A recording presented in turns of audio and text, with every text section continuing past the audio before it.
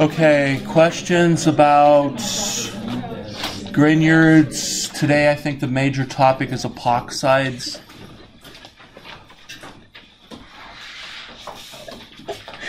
Bless you.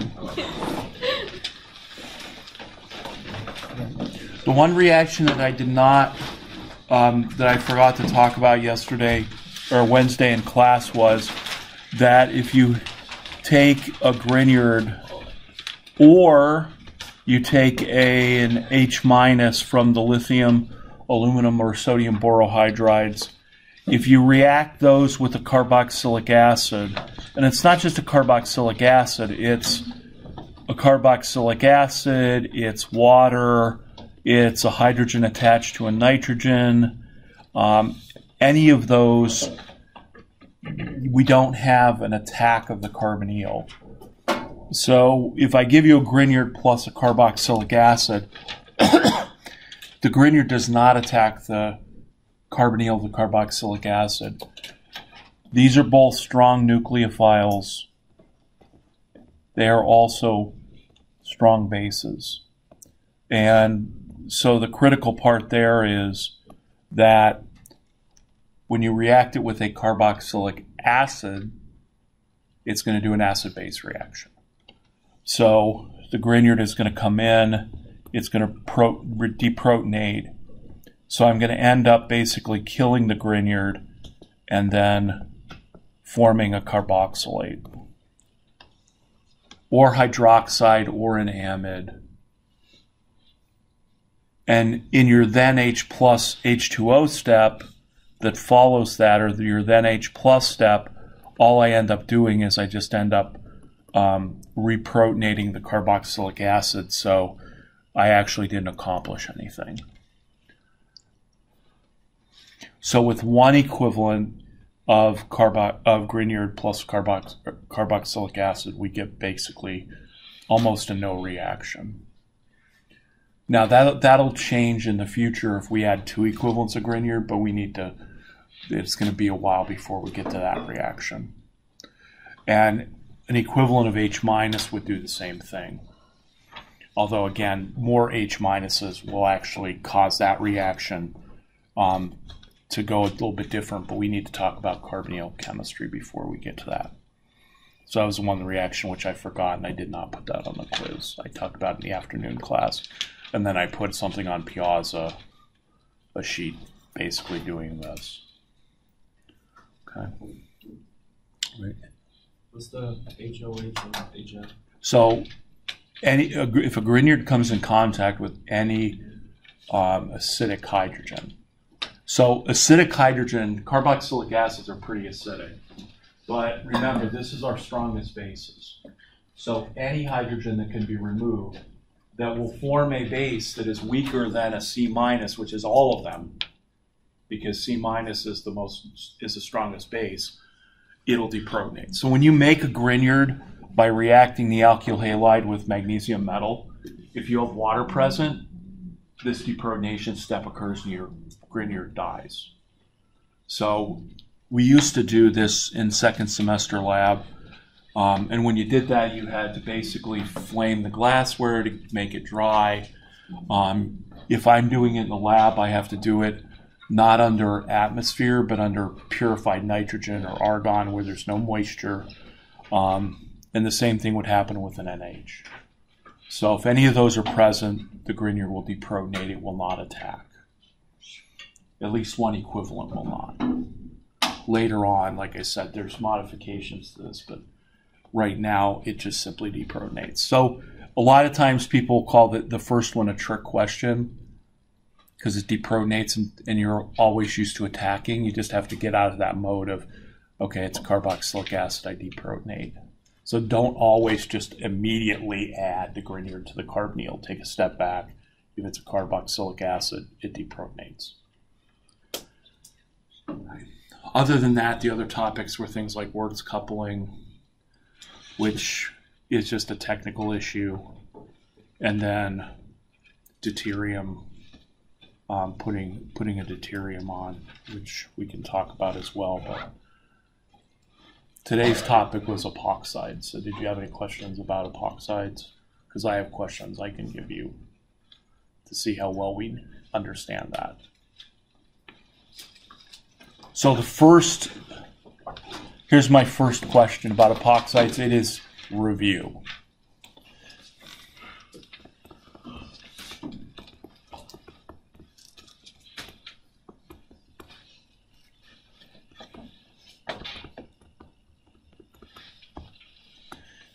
The first question is, how do we make the epoxide out of a double bond? What reagent do I need? Sabrina?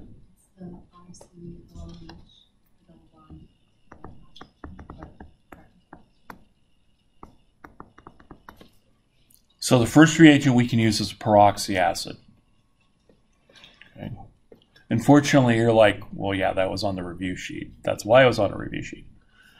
So the easiest and simplest method is to make the epoxide using a peroxy acid, is what this is called. If you learned the MCPBA last semester for metachloroperbenzoic acid, that is a very specific peroxy acid. It is a benzene ring with the peroxy acid, that would be called perbenzoic acid, which is the PBA part. And then it has a chlorine in the meta position. We'll learn what the meta position is later. So MCPBA is a very specific perbenzoic acid that we use. But we've been just saying a perbenzoic acid, just a generic one. So the advantage of using this is it's one step. And just as a review, whatever the stereochemistry is of the groups over here, that stereochemistry ends up preserved in the epoxide, because the epoxide is just going to plop an oxygen down on the double bond. So if you have multiple alkyl groups and it's trans, you get a trans epoxide. If it's cis, you get a cis epoxide. And that reaction is stereospecific, not stereoselective. So that's a stereospecific reaction where if you change the stereochemistry of the reactant, you change the stereochemistry of the product. So in this reaction, this is stereospecific. And that means that trans will give trans over here. And if you change the trans to cis, it will then be cis.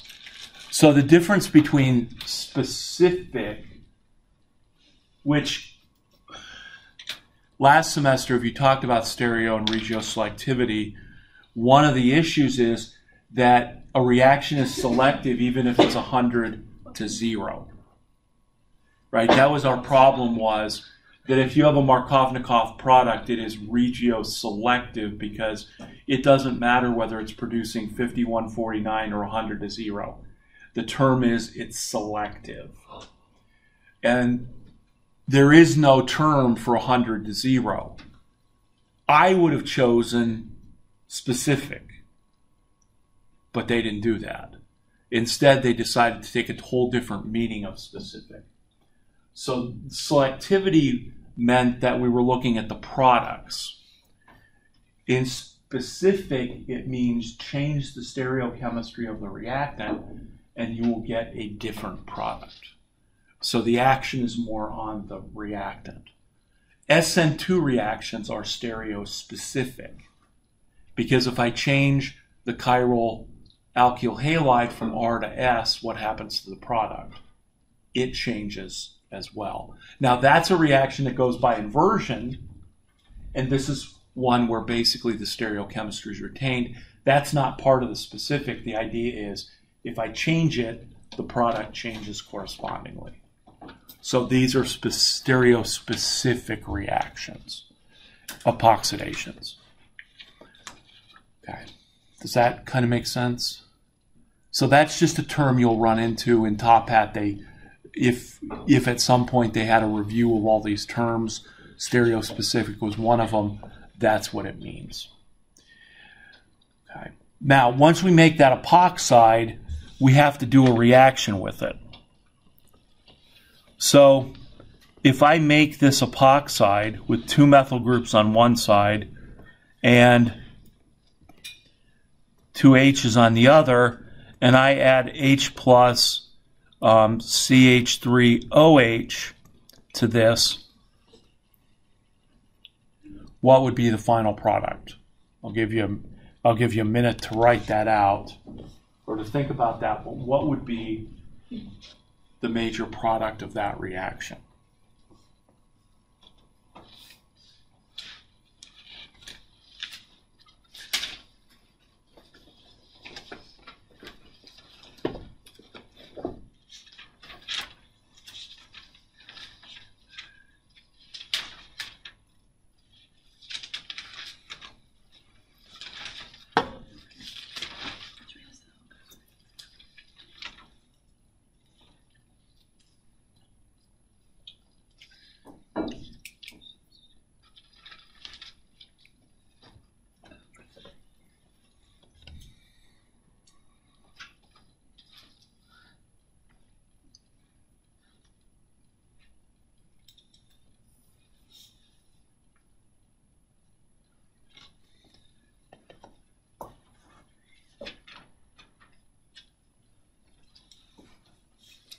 And if you're kind of stuck, think about the mechanism. What would be the first step? Because that's the first question I'm going to ask, is what would be the first step in this mechanism?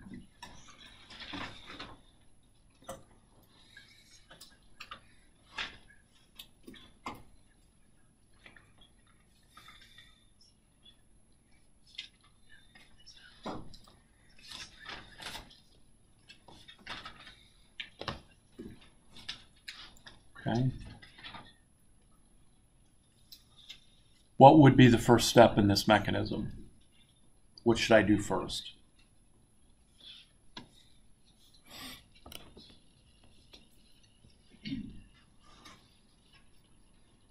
The OCH3 have to bind to one of the carbons. It will, but that's not necessarily the first step. Yes, we're going to add basically the OCH3 to one of those 2 carbons, and the other carbon will have an OH attached to it. But in terms of the mechanism, what's the first step? Protonate the oxygen of the epoxide. So, for those of you that haven't heard this before or forgotten it, whenever we have an oxygen or a nitrogen species that's reacting with acid, the first step in the mechanism is always going to be protonate the oxygen. So I'm going to protonate that oxygen, and so I'm going to form basically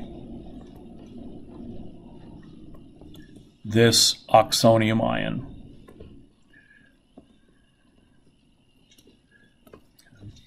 And then I say, is that oxygen happy with the positive charge?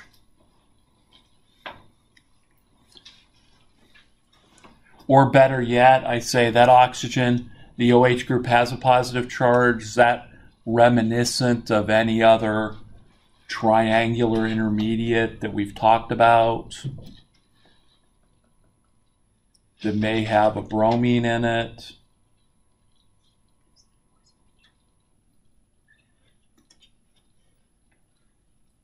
Like a bromonium ion? Nothing.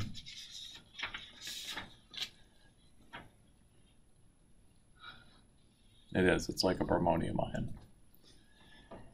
Is the oxygen happy with the positive charge? Not really. So what is it going to do? It's going to transfer some of that positive charge down to the carbons. It's going to get rid of most of it if it can. So that's going to leave me with an intermediate that looks like this, basically.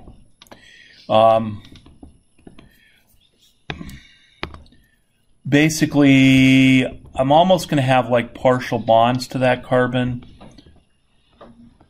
But then these two carbons down here are going to take on delta positive charge. And we'll give the oxygen a little bit, although it's not going to have much. It's just going to offload it to the carbon, to the two carbons. If I replace the OH and put a Br in there, that would be a bromonium ion. Bromonium ions were a triangular intermediate. When we add two bromines to a double bond, what do we get? We add Br2, add two Brs. It's not Markovnikov because it's two Brs. There's no Markovnikov addition. And those two Brs add 100% trans. Why? Because it goes through this triangular intermediate. So exactly the same situation here. My HOCH3, my methanol molecule here, that oxygen is going to attack one of those two carbons, A or carbon B. Which one is it going to attack?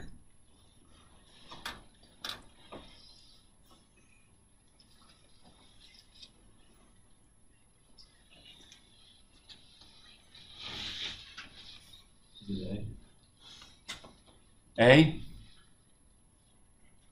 Is it going to attack A because it's the most substituent?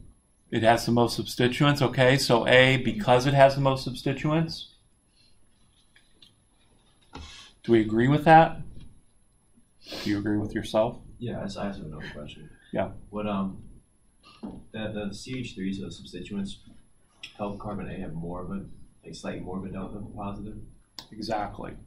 So that was going to be the next question. So, yes, the nucleophile, when you protonate the epoxide first, so that overall, remember, overall there's a positive one charge here. Whenever those two carbons, they're sharing the positive charge, but they're not sharing it equally. So, yes, the methanol will add to the carbon that is most substituted. Why? Because that most substituted carbon can have more delta positive charge. This carbon, if it was a true carbocation, carbon A, would be what kind of carbocation? Primary, secondary, or tertiary? Tertiary. So I put tertiary here in quotes because it's not really a tertiary carbocation, but it looks like it. What kind of carbocation is B if it was a true carbocation? It would be primary. And so just looking at it from the standpoint of which one of those carbocations would be more stable, it would be tertiary, but the carbon A on the left has more positive charge. The methanol here is a weak nucleophile because it doesn't have a charge. So weak nucleophiles must add in SN1 reactions to carbocations, right? If you don't have a carbocation, your weak nucleophile doesn't react. Primary alkyl halide plus weak nucleophile, no reaction. Why? Because it needs a carbocation. So in this case, this is on my electron-rich species. It is bound by chemistry law to give its pair of electrons to the neediest carbon up here, which is this one, which is A because it has the greatest delta positive charge. And that's what we talked about last semester. Now, why is it important to interpret this in the triangle? Because in the end, the OH and the OCH3 are going to end up 100% trans. So this will come in, it will add to carbon A, and then this pair of electrons will go to the OH. So that I will have my CH3OH here with a positive charge on it, and then I'll have a CH3 here, a CH3 here, and then over here I will have the OH with the H and the H. And in this case, There's nothing spectacular here because there's no chiral centers. But if there was, the OH and the OCH3 must be 100% trans. Right? And I'm probably not telling you anything new because that was one of the final problems on the review sheet, was how do you open up the epoxide? If we use H plus H2O, we get two OHs that are trans. But when we use something that's not OH, it will always add to the carbon that is most substituted when you protonate it with acid first. Okay? And then we would lose our H plus here, right? I want to show it's always the weak nucleophile adding and then losing H plus. The whole thing has to add. So I'm not violating my rules about breaking up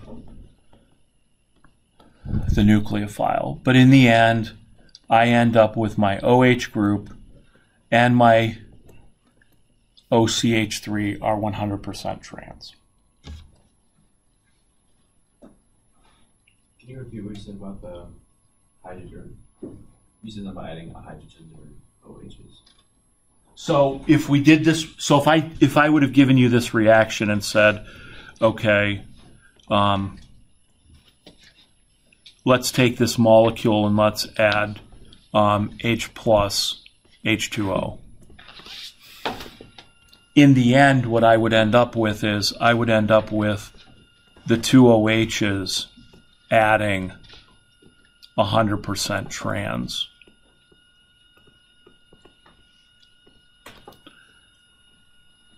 Bless you. But in this case, because I end up with two OHs in this molecule, I don't know which one came from the epoxide, and I don't know which one came from the water. Of course I do, because it's the same mechanism. The water one is here. But in reality, unless I label them somehow, I have no idea. But when we use OCH3 or we use let's say we use H plus Cl minus, the Cl minus is going to add to the carbon that is most substituted. So whenever we do what's sometimes called acid catalyzed, and that's a misnomer, in this case it is actually acid catalyzed because that final step regenerates the H plus. But if I add HCl, it's not acid catalyzed. But whenever I open an epoxide under acidic conditions, the nucleophile will always add to the carbon that is most substituted. And this is the reason why. It will be 100% trans. Now, that was review, right? Does that make sense? And again, if that was one of the later problems, and I will grade those and give them back to you on Monday. If you have any questions about the review things, you can come in and see me, or you can even post on Piazza, and I can go over what the answer is. Again, the idea here is it's a review. It was a long review, but hopefully you're like, okay, I remember a lot of stuff I wasn't going to remember if I didn't have to do this. Why did I review acidic epoxide opening? Because now what we're going to do is now we're going to contrast that with opening up the epoxide with a strong nucleophile with no acid. So I'm going to take that same molecule, that same epoxide, and I'm now going to say, let's react that with CH3O minus, no acid.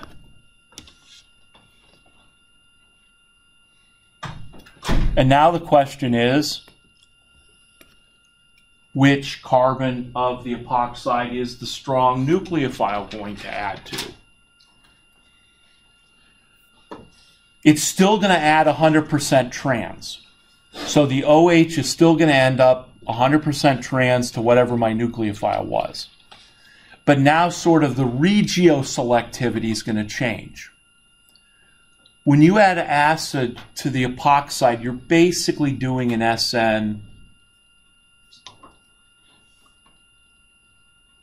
I was worried about the delta positive charges, right? And I wrote carbocation, so that's going to make it mostly SN.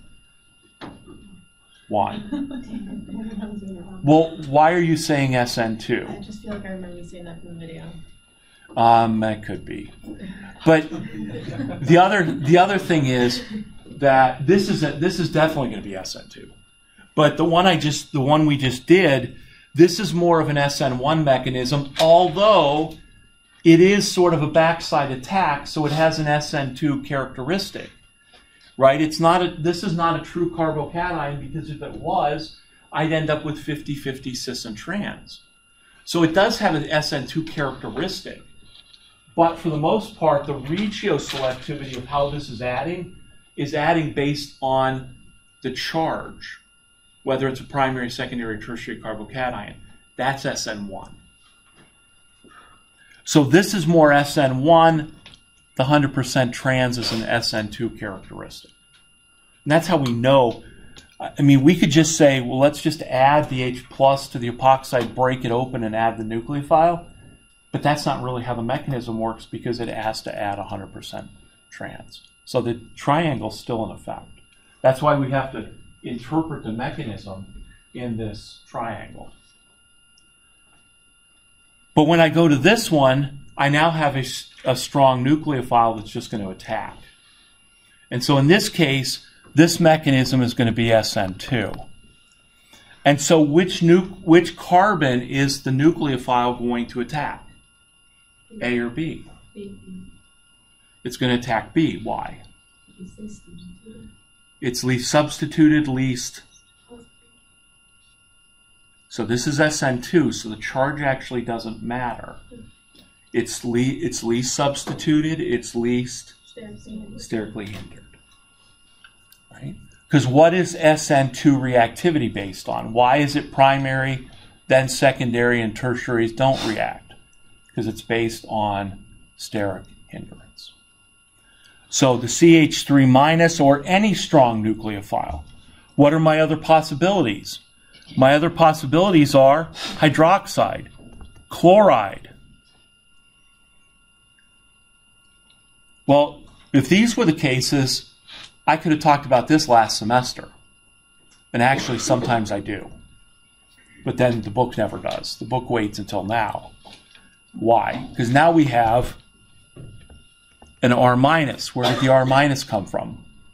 The Grignard. How about an H minus? Where did it come from? Lithium aluminum hydride or sodium borohydride. So now we have these other strong nucleophiles. I'll even throw in from the last chapter an alkynyl anion.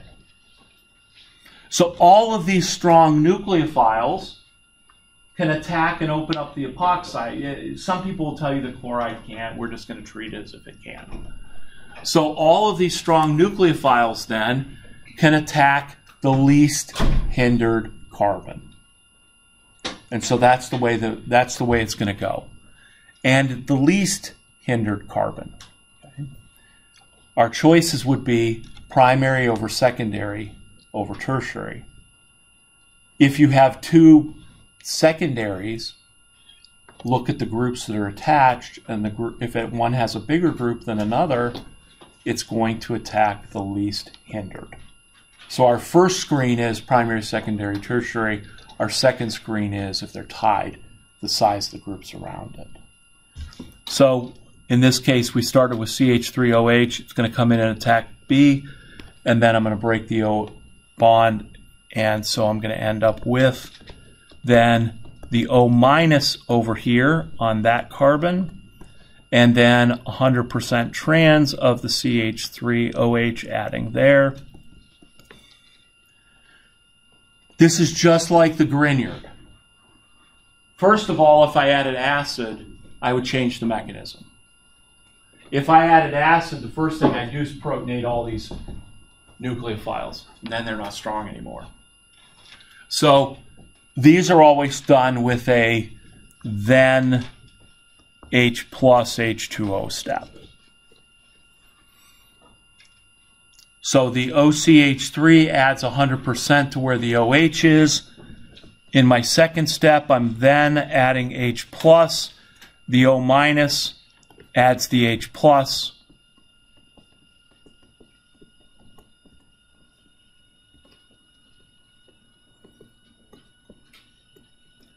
And now I've added my nucleophile to the least hindered carbon,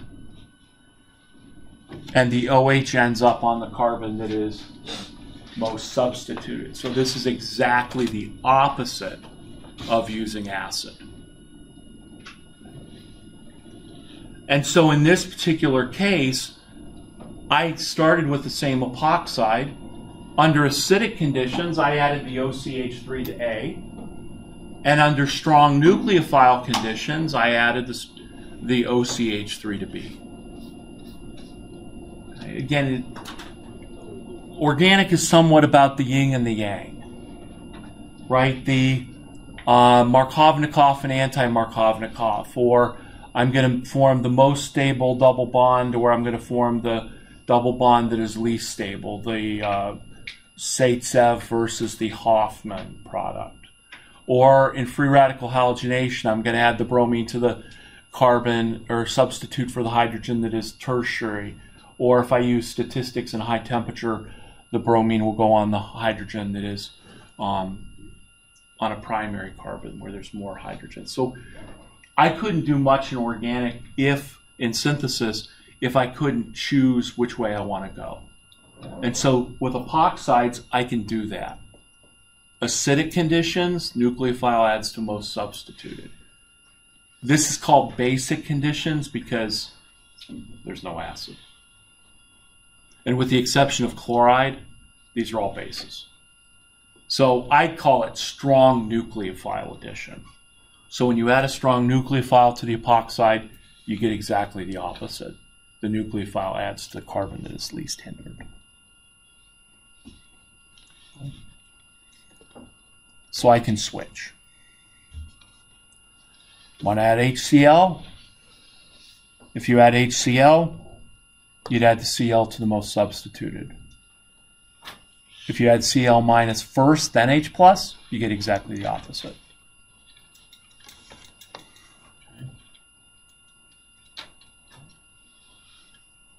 So that kind of makes sense in terms of epoxides.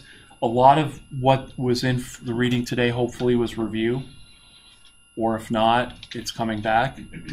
This is new, but basically all I'm doing now is doing an SN2, not an SN1.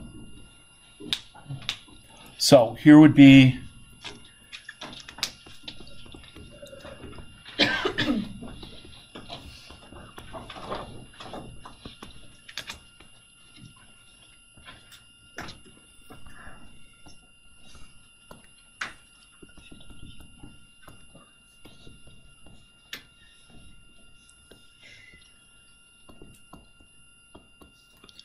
so if I took that double bond of that cyclohexane ring and I made an epoxide, what would I get if I added H plus CH3OH? What product would I get? What product would I get if I added CH3O minus and then H plus?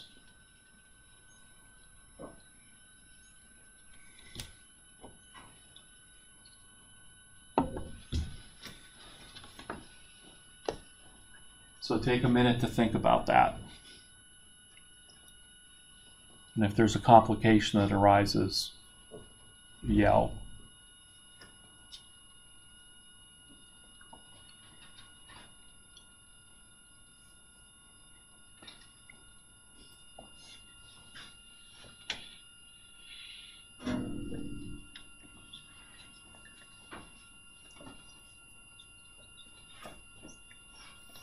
And you can discuss with your neighbor, that's perfectly fine.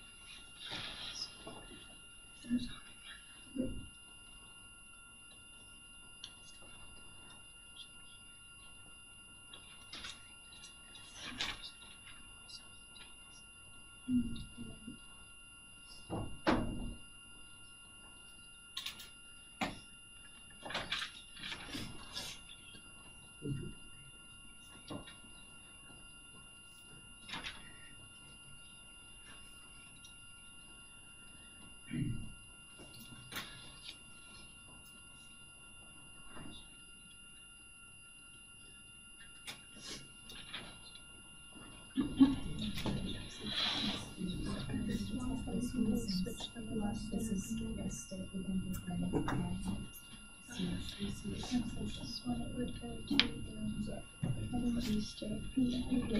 Is it okay when I wrote this? As long as the CH3OA is a CH3O and the OH are holding dash, it doesn't matter what it is. Sure. Now the question is, what would you make up?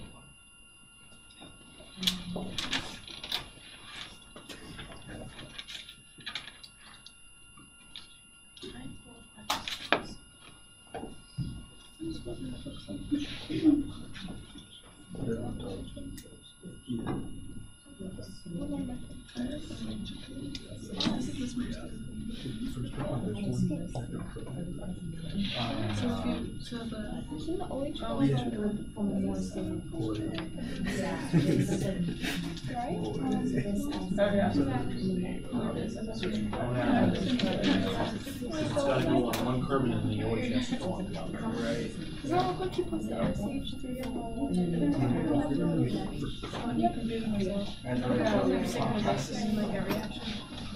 So you're doing the first one?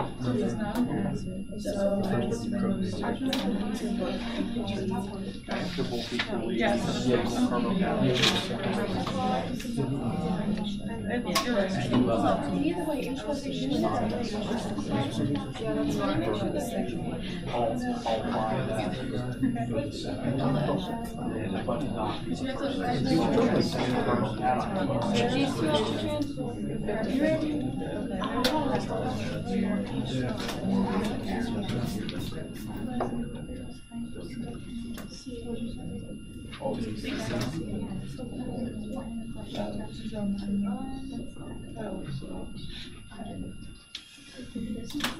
Did we run into a complication here?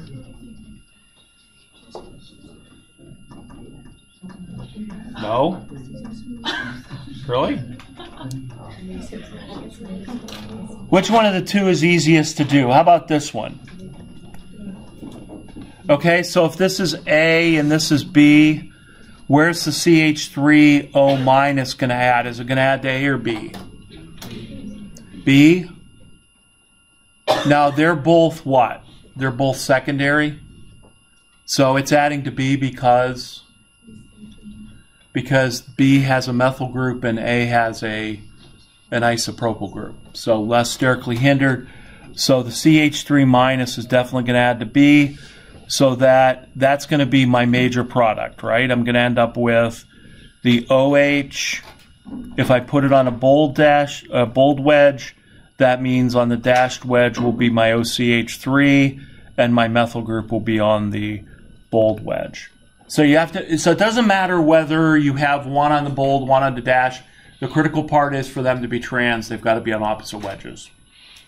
But for the nucleophile adding directly, it's going to add to B because the methyl group is less hindered. Now, they're both secondary ties, so that's when we go to what group is smallest. And if they were the same group, it wouldn't matter. If they were comparable, then you would get a mixture of products. So then the question is for the next one,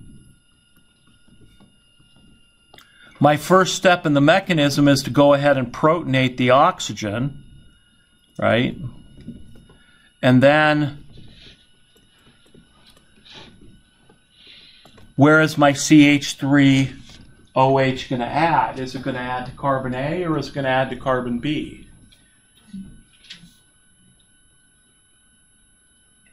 A? Do we all agree it's just A? Anybody want to go for B? No?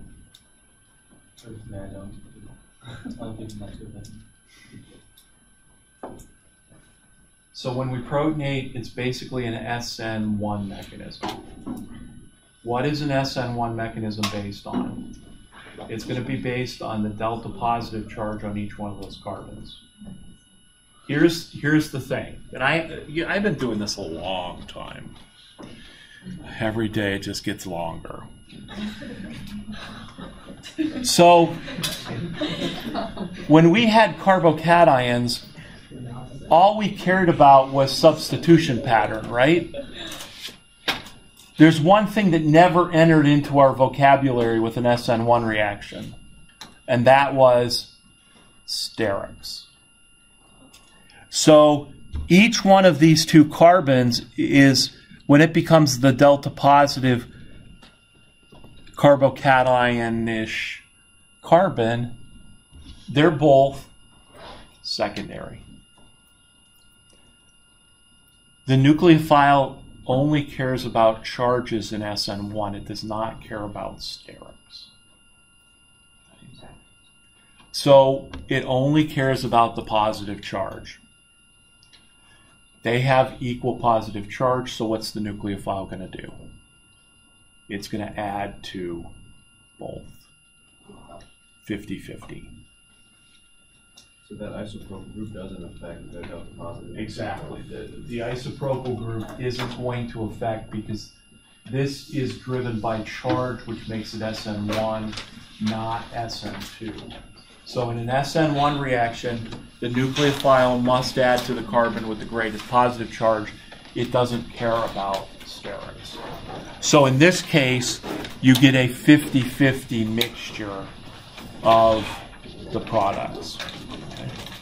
What I will do is I'll add in the mechanism on the next slide. I always post these in the folder, whatever I write out, so I will do that if you want to go back, and you can try it and then you can check yourself.